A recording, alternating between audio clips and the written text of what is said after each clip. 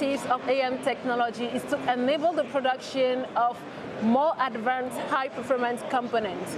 To do so, one of the key enablers is to be able to use high-performance materials. Here's the thing, it's one thing to develop high-performance materials for AM technologies, it's another one to do so while keeping sustainability in mind.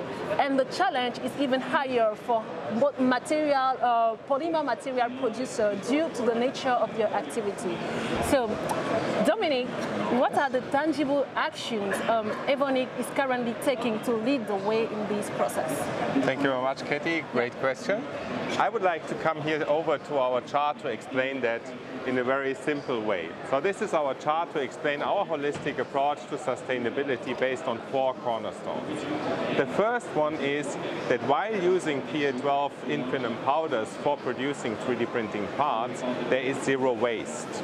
And we build on 25 years of experience, even more, in PA12 powders for this industry. We are a pioneer of the industry, and we can ensure most grades of ours have zero waste in production.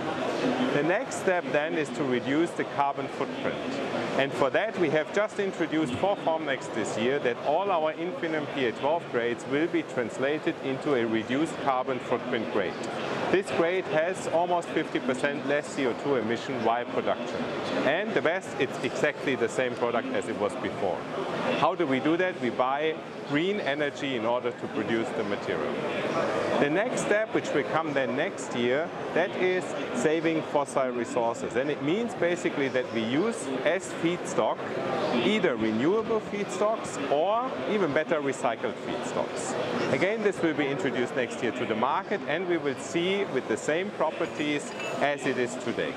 Last step then is working on recycling concept. That means that we need to ensure that every 3D printed product, if it is at end of life, can be reused from the beginning again to produce 3D printed parts.